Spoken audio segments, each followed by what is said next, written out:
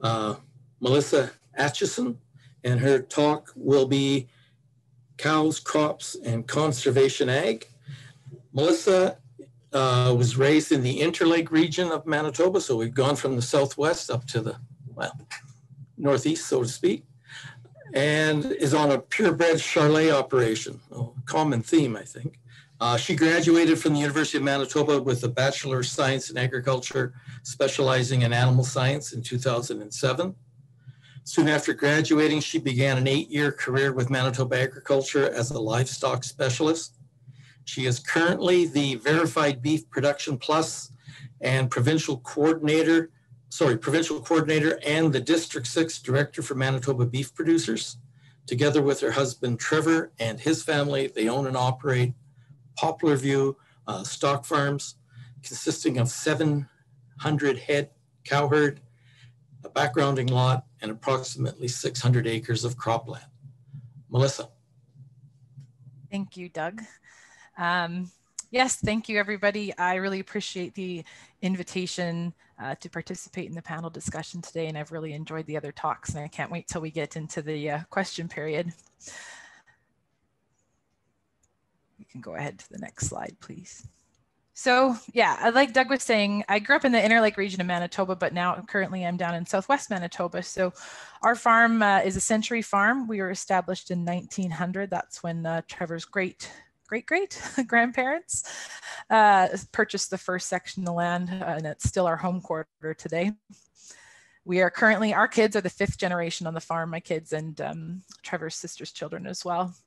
So like Doug mentioned, we calve out approximately 700 cows, give or take, every year. We have about 600 acres of annual crop production and about 2,700 acres of hay, as well as 5,000 acres of pasture. And then we background our calves in a backgrounding lot. Next slide, please. So when we talk about integrating cattle and crops for management of soil health and promoting soil health, I think for our operation in particular, grazing management and winter feeding strategies are just an absolute keystone of our operation. So we do tons of rotational grazing, lots of animal movement. Fencing is the never-ending job. It is constant. We always seem to have summer crew fencing, ripping out old fence, putting up new fence. Next slide, please. So here's some more examples of our quads take a beating there on the road a lot, moving cows, checking cows, working, checking fence. So we like to manage our animals and our grass to maximize the carrying capacity of our land, and we try to increase our turnover so we can run more cows on the same amount of acres, as opposed to maybe running higher value animals. So we're more about the turnover. So if we can decrease our cow size to have a moderate framed smaller cow with a low input and perhaps maybe a low output, but increase the number of those cows we're able to put on the land because we've increased the carrying capacity, that's the goal of our operation. Next slide, please. So that was our summer kind of thing, is our rotational grazing system. As far as winter and fall, we try to do a lot of stockpile grazing and extended season grazing. So that's the picture on the left. We have a big stockpile of forage in that photo. If you notice in the nose of those calves is quiet weans. So that's part of our weaning strategy, is using the quiet weans. And on the right, you'll see a picture of swath grazing. So I'll talk about that a little bit later. But our cows are never in confinement. The cow herd is never in confinement, only on processing days. They are out on the land 365 days a year. The only time our animals are in confinement are the feeder calves. Next slide, please. So I think one of the biggest things that has a big impact on our soil health here is our winter feeding management. So in the last several years, we've started bale grazing quite intensively. So we use extensive winter feeding management. Our soil here runs the gamut from, we have some borderline valley land, but I mean, I'm not talking Red River Valley, Pipestone Valley. But then we run all the way to sand hills. So we have land that looks very similar to like Spruce Woods Park. You wouldn't know that that you weren't there if you were standing on it. So we have cactuses, pincushion cactuses. So we have very blowy, sensitive land. We also have lots of low-lying areas and marsh. So this land in this picture, we chose this bale grazing site this year. There's about 460 cows out on it. That land is very yellow blow sand, very hilly.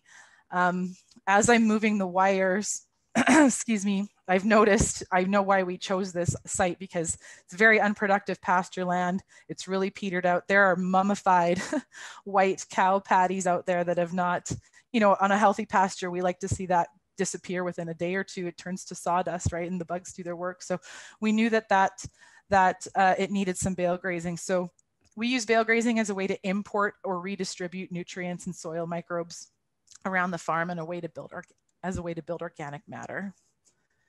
Next slide, please. So here's an example of, this is our bale grazing site. I took a picture after I moved the wire. This is what it looks like after the cows have moved along. So the cows are behind me in this photo. Just to show you kind of what's left behind on our operation. It's so dependent on, I hear a lot of comments about potential waste, and I don't see the residue as a waste because the intention was to leave something behind to build organic matter in that soil. So the amount left behind is very really dependent on the quality of the bales that are put out there. Our cows, especially on this herd, this is our mature older cows. We don't calve until May and June. So they're not, you know, they're only in first and second trimester. We don't have to give them the best quality and quantity of feed. They can subside on pretty poor quality feed. So there's a tendency to leave more behind with a lower quality feed just because you can't force them to eat that much. But if you had a bit higher quality feed, they'd clean it up quite a bit better.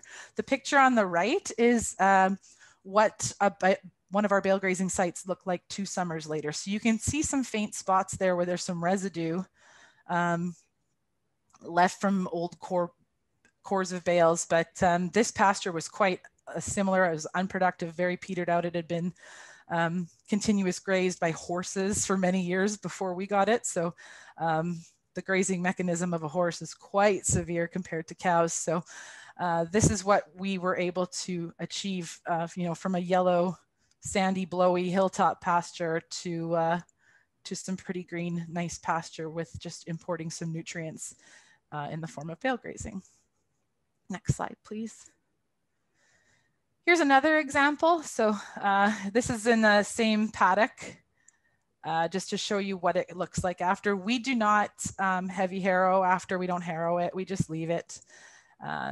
We haven't found a lot of benefit to harrowing, so we have a tendency to just leave it behind and let it do its thing. But it's been an excellent way to build soil capacity and organic matter, and it's really helped change the, you know, the water holding and infiltration capacity of these unproductive pastures. Next slide, please. So this is one of the more, I would say, unique things that we do in terms of winter feeding management. We like silage as a feed. There's no better way to put up a very high volume and a very consistent, high quality feed in a very short period of time. But also in my mind, there's no more expensive feed to feed, if that makes sense. So we've been trying this method for a couple of years. We learned this from a fellow up in Lenore country named Pat Waller. He kind of taught us this, and we took it on a bigger scale and ran away with it, and we've really enjoyed it. So in these photos, we're grazing a silage pile. So we will grow our silage crop and we will pack it in the field. We'll make a pile and we'll make it lower, like a lower profile. So it's only maybe 6 feet high. And we will put an electric fence around it and then run aircraft cable down the front. And that is acts as a bunk. It's a moving bunk. So we limit access. This is where we put our other herd of cows that are you know, first calf heifers. They're recovering from having a calf. They're still growing. This is also where we will put our cows that maybe need a little bit of extra TLC, just our more poor doers. So yeah, it's a good way to do that. So these are also adjacent to a bale grazing site. So they're just supplemented with this silage because they need a little bit better groceries. But yeah, this is a really fun way we have found, if you could use that, but a very low cost and a low labor way to feed silage on a cow herd. Next slide, please. As far as our cropping is concerned, our main priority, again, we're very sandy soil. So we try really hard to keep it covered because it's very prone to wind erosion, very prone to water erosion. And then we also want to build that organic matter to increase our moisture holding capacity. So our goal is to keep something actively growing for as much of the year as possible. So we want roots in that soil growing as much as the year as we can. So we have started recently doing polycrops. So these next few slides are going to dovetail really nicely with Yvonne's and give you some examples of what works on our operation. We use perennials, biennials, and then we'll do annual crop for cash flow purposes. Certainly we're not strangers to growing canola around here. I wish we would have put it in bins and hauled it this past week rather than me taking it in the fall, but here we are, hindsight's 2020. So sometimes we use annual crops also as a way to, renovate a rough field. We have a terrible problem with moles and Richardson ground squirrels here. And we have some fields where if you even tried to drive across them, you'd crack your teeth. They're just awful. So that's one of the ways we'll renovate those pastures or fields.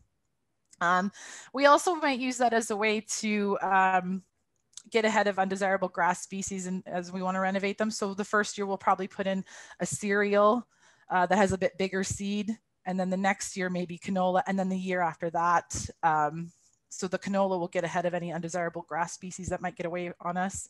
And then the next year we'll have it back down into perennial crop or perennial forages.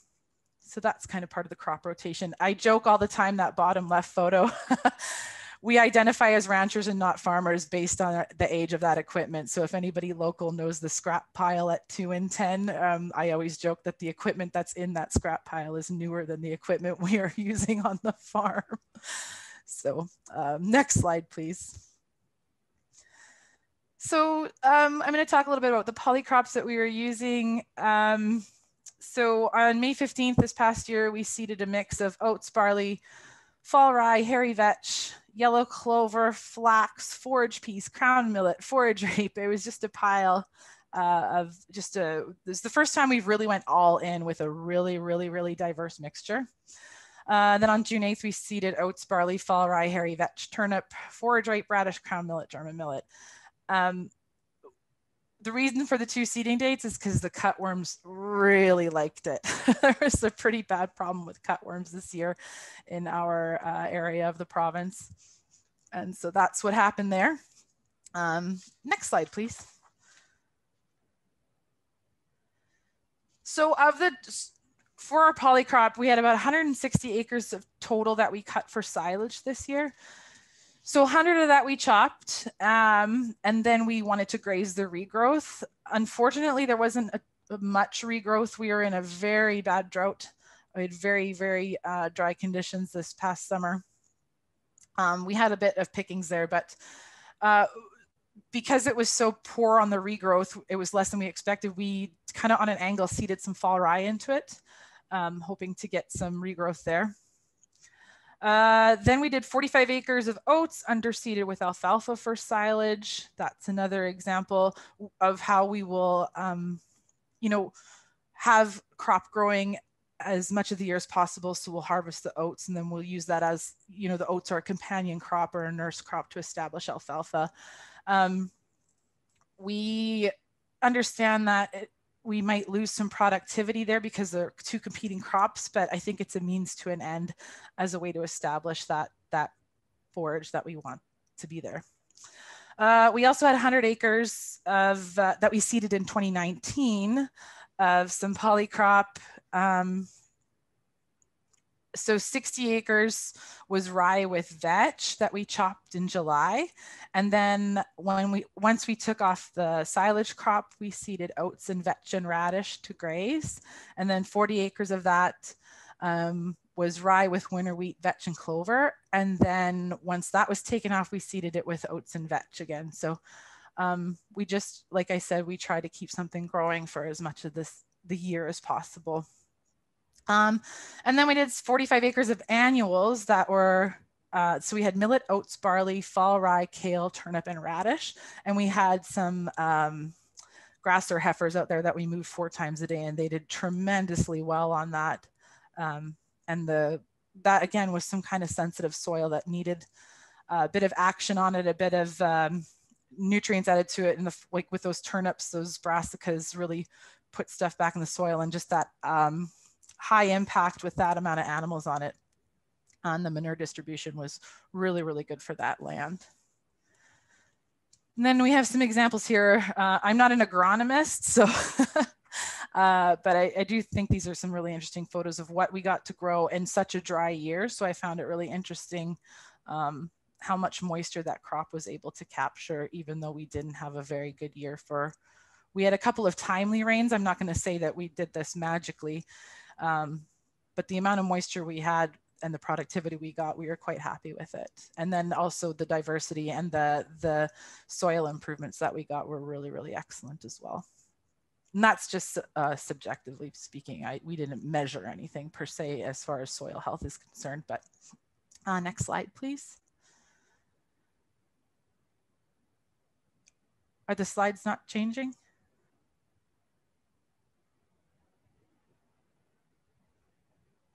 We can go back 1, please. Okay. Yeah, here's some more examples. Okay, we've already covered this. These are some more examples of the polycrop. These are the radishes and some of the vetches, or sorry, excuse me, the brassicas that grew. So next slide, please. My apologies, there was just a comment there about the slides maybe not advancing, but they are for me, and then another comment saying that they were. So that kind of brings me to the end of my presentation. It's not meant to be prescriptive.